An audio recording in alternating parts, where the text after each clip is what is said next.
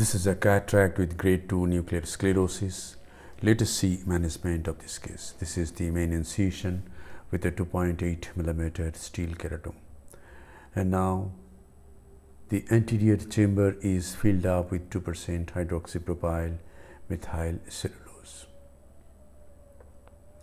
A side port is made on the left side of the main incision, and now capsulorhexis is done under stereocoaxial illumination.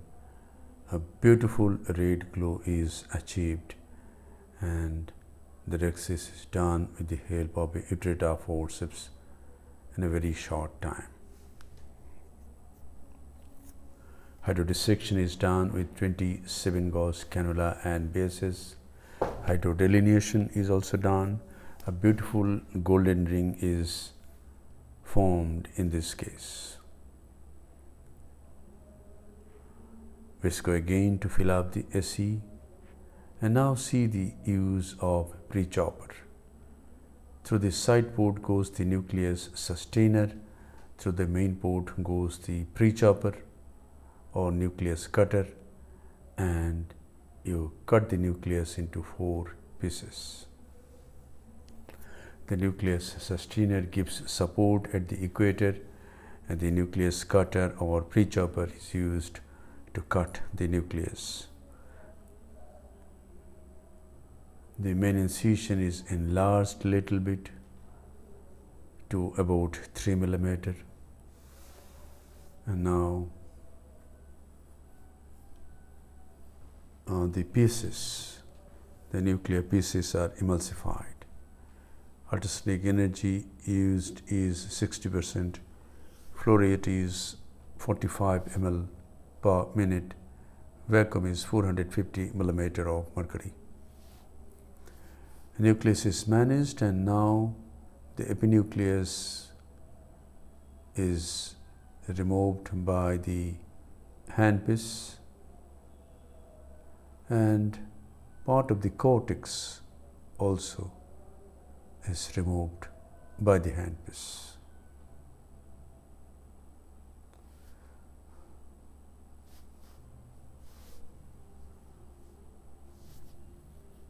Most of the cortex has come out.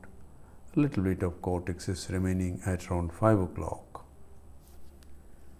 The antechamber is filled up with visco, and 23G Simcoe is used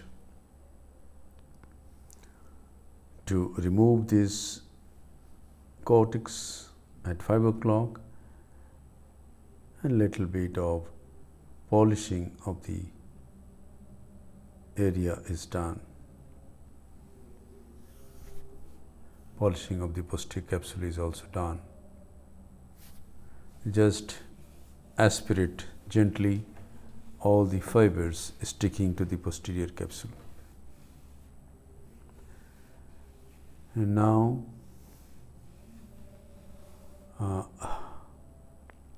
I'm going to use a beaker T, so the main wound is enlarged to about 3.1 mm, and now a hydrophobic acrylic single piece monofocal intraocular lens goes in the capsular bag. The irrigating probe in the left hand supports the lens so that it doesn't tumble. The space between the lens and the posterior capsule must be irrigated once to remove any visco that may stay there. The side port is closed by hydrating corneal stroma. The main wound is not hydrated. Let us see if it forms nicely and firmly without hydration.